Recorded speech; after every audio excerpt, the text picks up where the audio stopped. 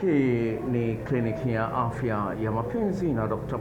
Mwaipopo, na kuletea mada inayosema kuseksi na kupizi pamoja hufanyika hivi. Kuseksi na kupizi pamoja hufanyika hivi.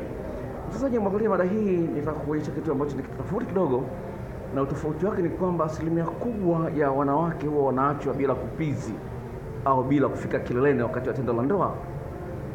Na nimeamua kuletea tekniki hii au mbinu hii ambayo itaweza kusaidia wewe na mpenzi wako kuweza kufika kileleni kwa pamoja. Ni raha sana na ni tamu sana iwapo utaijulia. Ninapozungumzia kuijulia, manake kuna mambo mbalimbali ambayo unapaswa uyafahamu ili uweze kufikia hatua kama hiyo. Ni kama vile bibi harusi na bwana harusi siku ile ya harusi. Bwana harusi atamshika mkono, bibi harusi anampandisha madhabahuni, wanaenda kwa pamoja.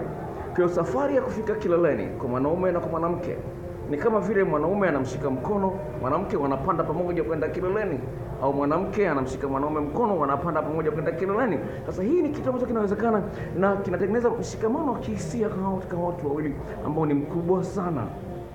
Ni kiasi ambacho kila unapokuwa unafikiria kufanya mapenzi unajikuta unamkumbuka mtu ambaye mlikuwa mnapizi kwa pamoja. Na nzuri zaidi ni kwamba pale mnapokuwa mnapizi kwa pamoja, halafu mkawa mnaangaliana macho, unaona reaction jinsi gani mwenzio anapanda kileleni, mpaka unaweza kumsoma mpenzi wako mpaka unajua sasa hivi amekaribia kufika kileleni. Sasa hii ni tekniki ambayo inafanya mazoezi kidogo, na kwa bahati nzuri nimeiandaa DVD yake maalum kwa ajili ya jinsi gani ya kusugua kisimi kama ilivyo kwenye mada nyingine kwa kutumia uume wako, na jinsi gani ya kufika kileleni kwa pamoja. Ni video moja, clip ambayo siwezi nikaweka hapa YouTube, lakini naweza nikakutumia kwa njia ya Gmail kwa gharama hiyo ya shilingi 10,000. Sasa katika tafiti ya mada hii imeonekana wazi kabisa kwamba tekniki hii ya kufika pamoja kileleni mwanamke na mwanaume inawafaidia sana wanaume kuliko wanawake. Kwa nini? Kwa sababu mara nyingi mwanamke anachukua muda mrefu kufika kileleni, na kama anachukua muda mrefu, manake anahitaji msaada wa mwanaume ambaye ana tatizo la kuwahi kumaliza.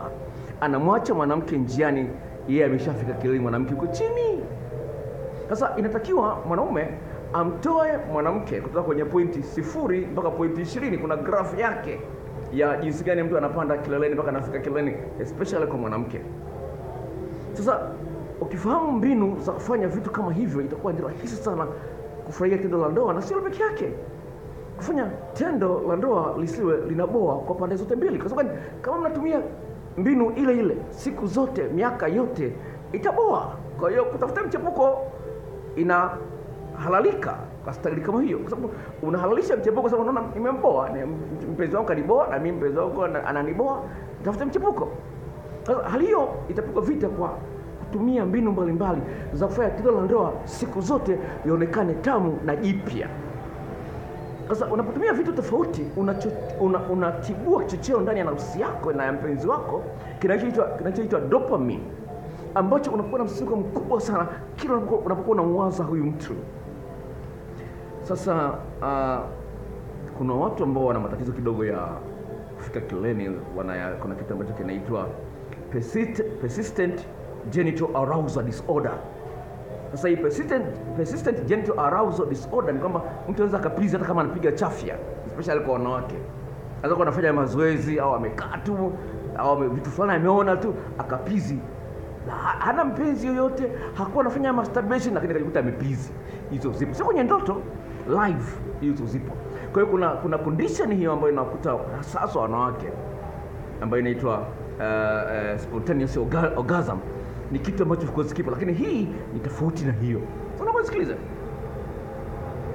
la kwanza ambalo linapaswa lifanyike ni kwamba jitahidi muwe mmeandana vya kutosha. Kwa wale ambao unamwandaa mpenzi wako dakika 2 unaona zinatosha, hili hutaliweza. Sawa. Kuna ushuhuda wa baba mmoja ambaye amezungumza kati yake na mke wake, walikuwa wanafanya hivyo. Labda nikusomea, anasema hivi: My wife and I come together every time. The routine is She gets oral for about 10 minutes, then rides me for a couple of minutes, her morning on top, while I suck on her tits, gets me to finish fast along with her. Mimi huwa na mnyonya uke wake mke wangu kwa dakika zisizopungua 10. Sawa? Nikishamfanyia hivyo, yeye anapanda juu, mwanaume anakuwa chini, mwanamke anakuwa juu. Sawa? Anapokuwa na please, mwanamke anapokuwa yuko juu, kale anavyokuwa anajisugua kwenye uume mwanaume wakati mwanamke yuko juu, anaanza kuona kwamba ile pumua yake inabadilika. Pumua yake inabadilika na unaona uso wake unabadilika, alafu asema kwa sababu mimi niko chini, nitaanza kuchezea chuchu zake au nitainuka kidogo nizinyonye. Hapo tunapizi kwa pamoja. Unaweza kuona ni kwamba anasema kama namwandaa kwa dakika 10 kwa kumchezea uke wake. Kwenye hiyo video clip ambayo ni maalum, utaona watu wako uchi wanafanya hayo mambo. Utaona mwanaume ambaye anaanza maandalizi kwa style hiyo kwanza. Utaona mwanamke amelala, amepanua miguu, uchi wake umekapa, alafu mwanaume alafu baadaye anatumia technique hizo. Kwa hiyo hiyo ni video clips. Kuna ina sehemu kama 5 tofauti, moja tu lakini ina sehemu 5. Kwa hiyo utajifaidika sana. Sasa kwa hiyo anasema kwamba lazima ufahamu ufunguo ambao utawasaidia kuingiza nyinyi mahali ambapo mnaweza kuplizi kwa pamoja. Sasa sikiliza. Ufunguo huu kaka mmoja ameutoka style kama hivi. The key is that my girlfriend knows exactly what buttons to push that make me climax fast. She will usually give me 1 or 2 minutes. I'm going to come soon. Warning. Then she just goes for my triggers.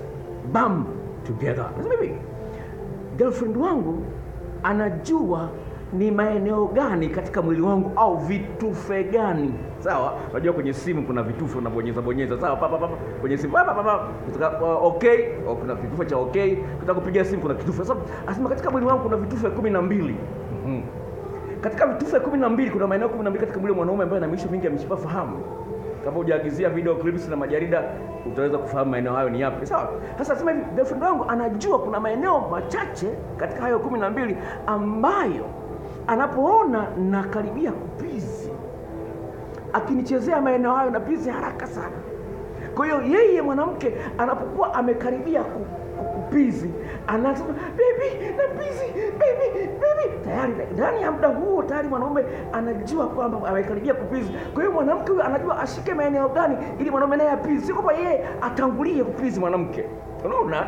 Sio kwamba mwanamke atangulie kupizi. Yeye mwanamke anajua nataka tufike pamoja. Kwa hiyo wamepanga, wameadhimia.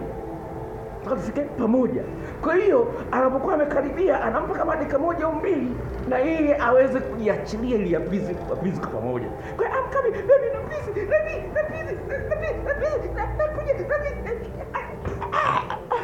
Kwa hali kama hiyo, kwa lazima uwe umejisoma wewe mwenyewe ufahamu kwamba hapa zimebakia dakika 3 au 2 ni pizi. Sasa hii ndio ni shule, sawa? Kwa lazima utumie akili na unamshirikisha mwenzio. Mambo gani ambayo yanakusaidia upizi haraka? Sawa? Sikiliza.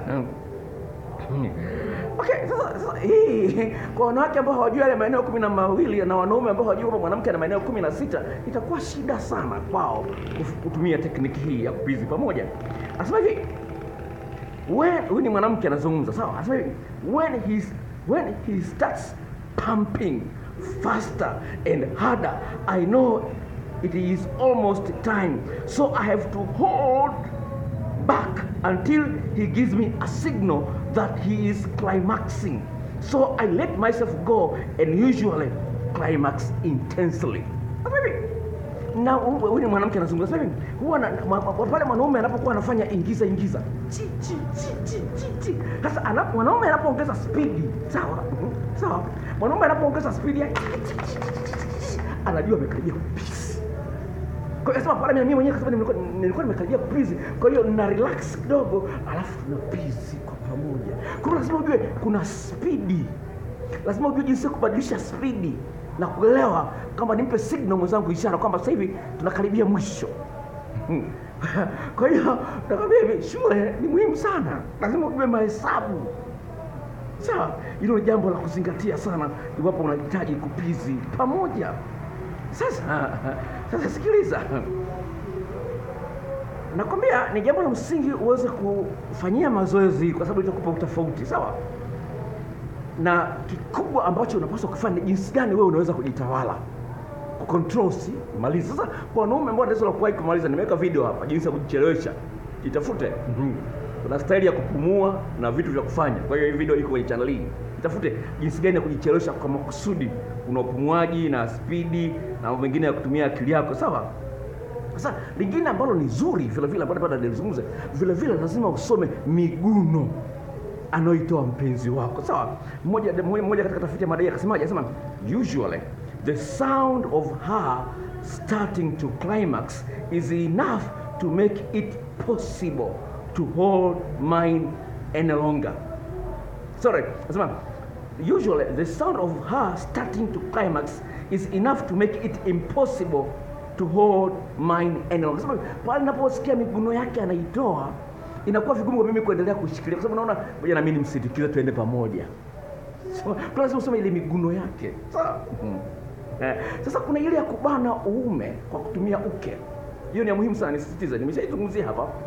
Lakini lazima ufahamu wewe kama mwanamke una wajibu mkubwa sana wa kumsaidia mwanaume afurahie tendo la ndoa kwa kiwango kikubwa sana.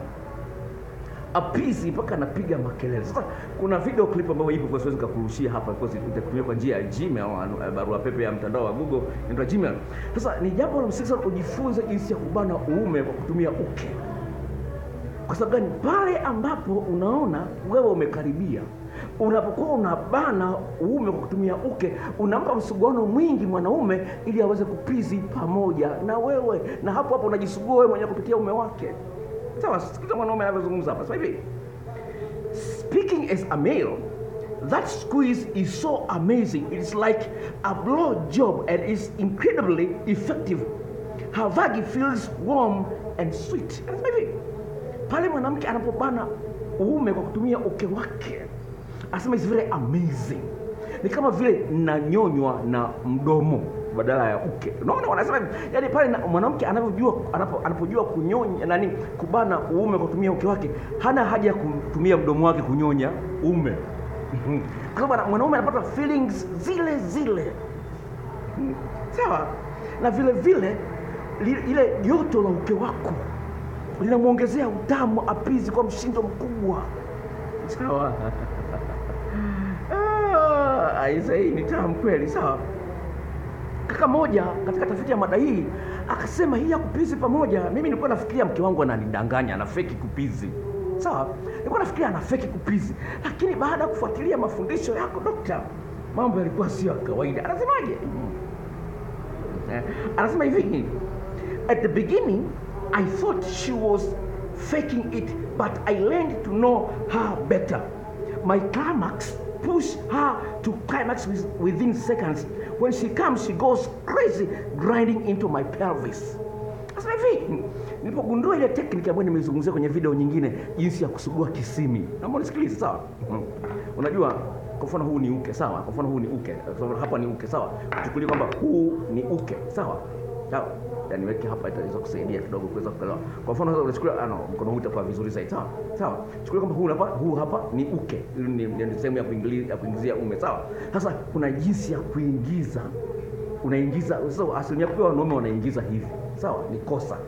Sawa? Asilimia kubwa wanaume wanaingiza hivi, ni kosa. Kwa hiyo inachotakiwa ni kwamba unaingiza hivi, alafu unasugua eneo hili ambalo ndio kisimi, kiharage. Sawa? Ili eneo. Sawa? Sawa. Kwa hiyo mara nyingine wanawake wengine hiki kisimi kimefunikwa na manyama yale mashavu ya uke, sawa? Kimefunikwa, unaweza ukakiona. Lakini ukifahamu kilipo na jinsi ya kukisipa, kwa hiyo unaingiza hivi. Sasa sikiliza sasa hivi kaka anavyozungumza. Unaingiza uume wako hivi, yaani inakuwa kwenye engo hii, sio hivi. Hivi. Sawa? Ukiingiza hivi, mwanamke utapata nafasi ya kusugua kwenye kisimi pale. Unaona? Unapata nafasi ya kusugua kwenye kisimi. Ukisugua, sasa huyu mwanamke anainuka juu na ili akakanize vizuri, sawa? Anakuja hivi. Kwa hiyo yeye anasugua kisimi chake kwenye uume wako. Kwa hiyo unaweza kuona. Kwa hiyo hapo mdaweza sasa mkapizi pamoja. Kwa hiyo yuko anainuka juu, anainuka. Anashindwa kukalisha matako chini. Sawa, anashindwa kusema tako chini kwa sababu utamu ule unamvuta. Kwa hiyo usipojua jinsi ya kusugua kisimi hiki kwa mtindo huo unaitwa coital alignment technique, hiyo video clip ipo jinsi gani utaona mwanamume mwenzio anavyoweza kusugua eneo hili la kisimi na mwanamke anapizi faster. Kwa hiyo ni mambo ambayo unapaswa uyafanyie kazi ili uweze kuwa mpenzi mzuri sana. Sawa? Mambo hayo yanaweza kufanyika kwa urahisi zaidi. Sawa, itafanyika kwa urahisi zaidi pale unapokuwa na uhakika kwamba najua mwanamke ana maeneo 16, mwanaume ana maeneo 12. Kwa hiyo na uhakika kwamba nikimchezea kwa usahihi. Sawa, kuna watu ambao wananyonya uume hawajui jinsi ya kunyonya uume. Kuna watu wananyonya matiti ya mwanamke hawajui jinsi ya kunyonya matiti kwa usahihi. Kwa hiyo unaweza kuwa unamboa, unamkera mwanamke bila kujua. Unafanya vitu vya kubahatisha. Sawa, au unanyonya uume au unachezea korodani au unachezea uume kimakosa, unamkera mwanaume lakini hana ujasiri wa kukuambia. Hii itakula kwako. Haipendezi. Kuna jambo la msingi ufahamu hayo mambo, na naweza kukutumia video clips na majarida yenye maelekezo sahihi na ya kutosha ili uweze kuwa mpenzi mtamu kuliko ilivyokuwa juzi. Tukiwa tunaingia kwenye Christmas na kutakia heri ya Christmas ndugu msikilizaji, na hii itakuwa ni video yangu ya mwisho kabla ya Christmas ya 2019, na Mungu akubariki, nikutakie heri za mwaka mpya. Nitasafiri, nitakuwa Arusha kwa siku 2, tarehe 20 na 21.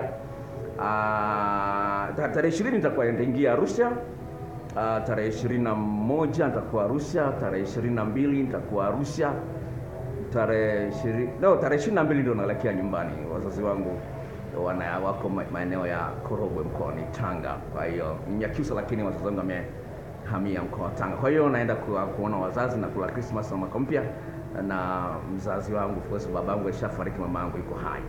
Naenda mimi na familia yangu. Kwa hiyo naomba msikilizaji na mtazamaji, kama nilivyokuambia, ikitokea nipata mafunuo naweza nikakutolea video mwingine nikiwa Arusha au nikiwa Moshi. Vile vile nitasimama Moshi kidogo siku moja wakati narudi. Ni tarehe 2 hivi na nitakuwa niko Moshi, nitasimama kidogo pale. Kwa hiyo tunaweza tukaonana na marafiki na vitu kama hivyo. Kwa hiyo nikutakie heri ya mwaka mpya na Christmas njema. Mungu akubariki na kutakia shukrani njema za kuendelea kuangalia channel hii. Kwa wale ambao wamejisajili kwa mwaka huu, tayari na wafuasi wasiopungua 100,000 sasa hivi kwenye channel hii. Nashukuru sana kwa watu ambao wamejisajili, na kama hujajisajili naomba ujisajili, kwa sababu kuna kibox chekundu pale kimeandikwa subscribe. Nitakapokuwa nimeweka video mpya upate taarifa haraka sana. Kwa hiyo unaweza kusubscribe haraka sana, ili kwa njia ya simu YouTube itakufahamisha ninapokuwa nimeweka video mpya. Mungu akubariki. Namba yangu ya simu ni hii ifuatayo. Ukitaka ushauri ni shilingi 5,000. Kama unakuja ofisini ni shilingi 10,000. Kwa hiyo namba zangu za simu ni hizi ifuatazo. Na ukitaka kuagizia video, kozi namba ni hiyo hiyo. Gharama ni shilingi 10,000, utalipa kwenye M-Pesa. Namba hiyo inasoma Paul Nelson kwenye M-Pesa. Sawa, namba ni 0754 03 99 94. Nitarudia 0754 03 99 94. Mungu akubariki. Na kwa wale ambao wananisikiliza kutokea Ngara, na safari kidogo ya Ngara ya tarehe 13 na 14, nitakuwa Ngara mkoani Bukoba, na mpeleka rafiki yangu na mambo kidogo ya familia kidogo, ndio kumsaidia kidogo. Kwa hiyo kama uko Ngara utaangalia video hii, basi nitakuwa maeneo hayo ni tarehe hizo, yani Jumamosi ya wiki hii nitakuwa Ngara, Jumapili. Mungu akubariki na kutakia maisha mema na matamu.